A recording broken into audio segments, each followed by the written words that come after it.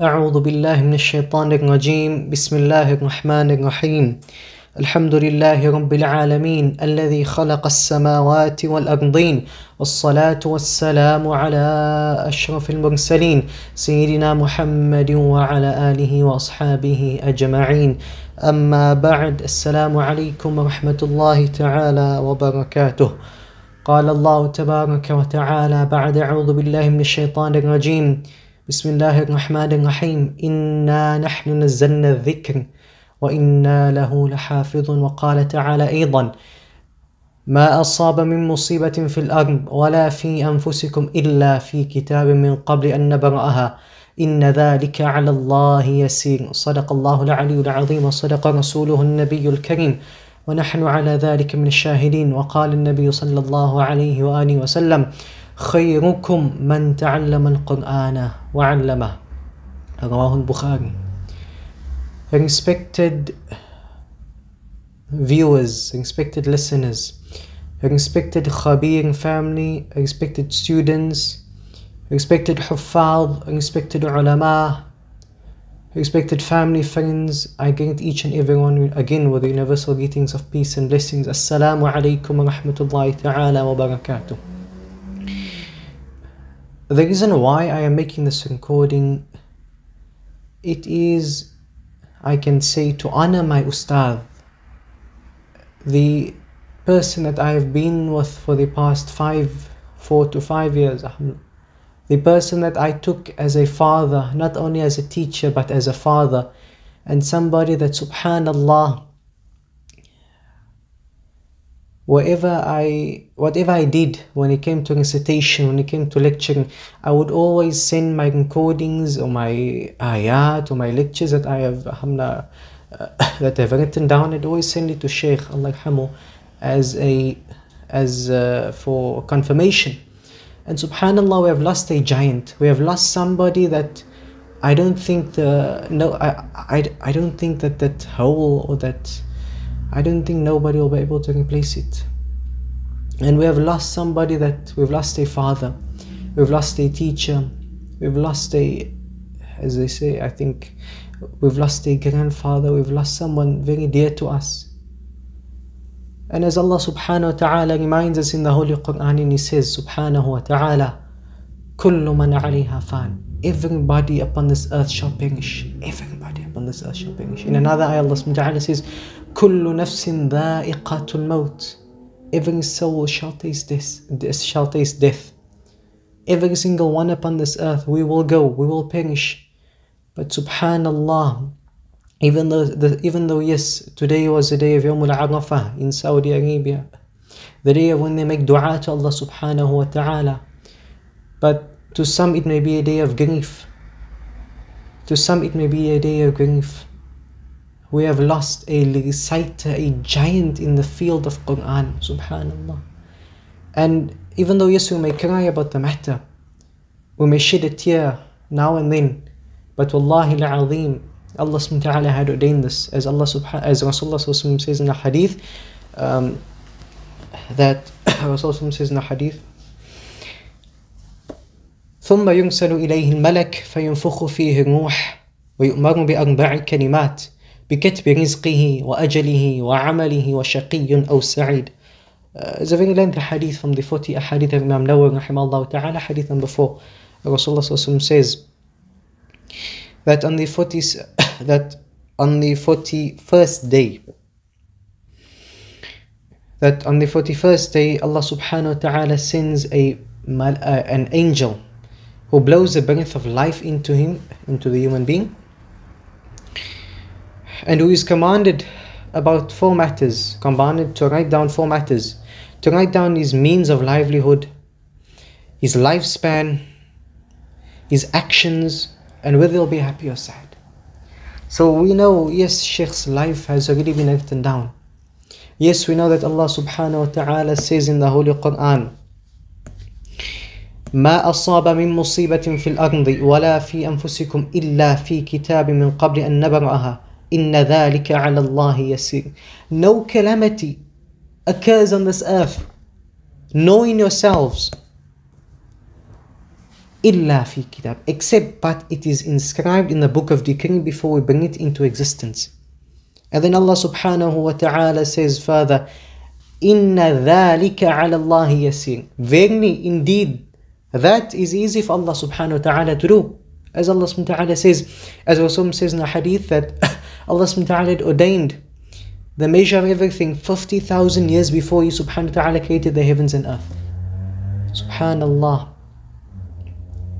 We know that Allah subhanahu wa ta'ala had ordained and put out the death of our Ustaath. But if we reflect upon the hadith which I've recited, Rasul says, خَيْرُكُمْ مَنْ تَعَلَّمَ الْقُرْآنَ وَعَلَّمَ. The best among you are those who learns the Qur'an and teaches it to others. Wallahi al-Azim, I think we all should take a great lesson from this. And what is this? Yes, the word Hafith means to recite the Qur'an, to preserve the Qur'an. But what is the actual meaning of Hafith? It means to recite the Qur'an, to do tadabbur on it, to ponder, think deeply upon the Qur'an. And once you recite the Qur'an, you understand the Qur'an in its entirety, then you make a amal upon that which you recite. Subhanallah. You make a amal, you make action upon that which you recite. Meaning, you recite the ayah, وَقَضَى رَبُّكَ أَلَّا تَعْبُدُوا إِلَّا إِيَّاهُ وَبِالْوَالِدَيْنِ إِحْسَانًا. And your Lord is zikr, وَقَضَى رَبُّكَ أَلَّا تَعْبُدْ, that you worship none but Him subhanahu wa ta'ala, and that you be dutiful to your parents. You recite the ayah in your salah, you recite the ayah day and night. But do you make a amal upon that? Do you implement that? And subhanallah, if you don't want to be among the best of huffaz, then follow the teachings, follow the Quran, follow the teachings of Rasulullah sallallahu alaihi wasallam, and follow the teachings, and follow the sayings, and follow the guidance that our Ustaath has given us, Sheikh M.Fouad Gabier, Hafidh Allah yarhamu. Allah subhanahu wa ta'ala grant him Jannatul Firdows. And may Allah subhanahu wa ta'ala have mercy on his soul, inshallah, and grant ease to those that have been touched by him. May Allah subhanahu wa ta'ala put sabr in his family's hearts, to Auntie Thuraya, Muallima Thuraya, Sheikh Abdul Hakam Gabier, Sheikh Abdul Hafidh Gabier, and Sheikh Hawa Gabier.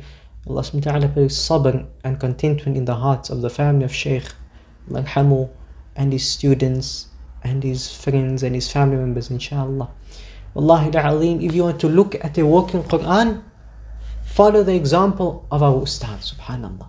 Wherever Sheikh had gone, and I remember, I think it was in 2018 or 2019, myself and my father, we went with Sheikh to the dentist in Mitchell's Play, and Sheikh told me, always, wherever you go, do me this favor. And I asked Sheikh, what is this favor that Sheikh would like to convey to me? And he tells me, Allah yarhamu, that wherever you are, carry a small Quran with you. And subhanallah, I didn't realize, but as soon as I finished speaking to Sheikh, I lowered my head out of akhlaq and adab and respect, and then when I looked to the side of my eye, I saw Sheikh reciting, subhanallah. And so if you want to know who and what is the qualities of a true Hafidh, yes, you can listen to overseas and international scholars, but subhanallah, take the advice and look at the etiquettes and adab and akhlaq of our Ustaath that has passed on. Subhanallah. Wherever Sheikh went, you could see the Quran is embedded in him. The Quran is inside his heart. Subhanallah. When he used to speak, Allah yarhamu, his words was like the Quran speaking to you, subhanallah, and the Sunnah of Rasulullah sallallahu alaihi wasallam. And subhanallah, I remember not long ago as well, speaking about 1 to 2 years ago, we used to have this, as we used to call it, soccer day. And myself, not being a sportsman, myself and Sheikh, we used to walk around the field. So while the students were playing, myself and Sheikh, we used to walk around the field. And Sheikh had asked me, Uways, did you memorize the hadith? And that hadith was, indeed, Allah subhanahu wa ta'ala shall not take away the knowledge from the religious learned men's hearts, but shall take away the religious learned men, till when none of them remains. People take ignorant persons as their leaders, till when they're consulted, when they're asked to give a verdict, they will give their knowledge without any understanding. So they will go astray and lead the people astray. And subhanallah, I told Sheikh memorize the hadith. Sheikh told me, okay, You give me the English and the commentary and I will translate for you. Subhanallah.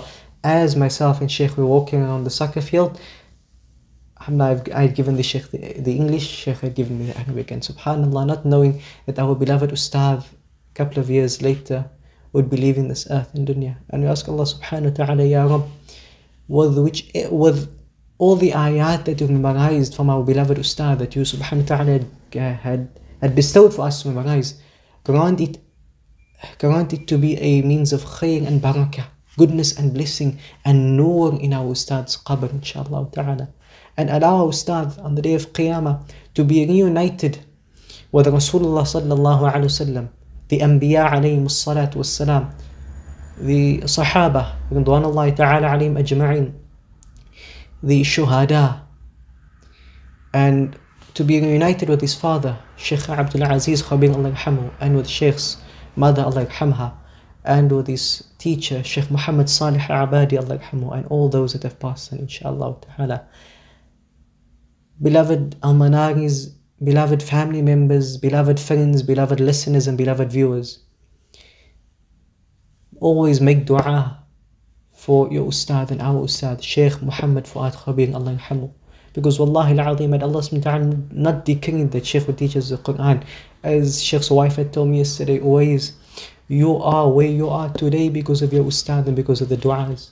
Subhanallah. So always remember to make dua for your Ustaath. Any ayah which you recite, it will be used as a means of goodness and khair and barakah for you and your Ustaath, our Ustaath, Sheikh M.Fouad Gabier, Allah yarhamu, and it will bring peace in the barzakh for Sheikh and all those that have passed on. So remember Sheikh in your du'as, in your tilawat al-Quran, because Wallahi al-azim, you are where you are today with the decree of Allah subhanahu wa ta'ala, the du'as of your parents and the sacrifice that Sheikh has put in for us. We are today where we are today because of them, inshaAllah ta'ala. So my words are, love the Quran, let us continue the legacy of our Ustaath, inshaAllah tabaraka wa ta'ala. Jazakum Allahu khairan. Wassalamu alaikum wa rahmatullahi ta'ala wa barakatuh. Ask Allah subhanahu wa ta'ala to forgive me for if there's anything wrong that I've said. So please forgive me, and to make us among those that will preserve the Quran in the best of its entirety, inshaAllah ta'ala. Jazakum Allahu khairan. Wassalamu alaikum wa rahmatullahi ta'ala wa barakatuh.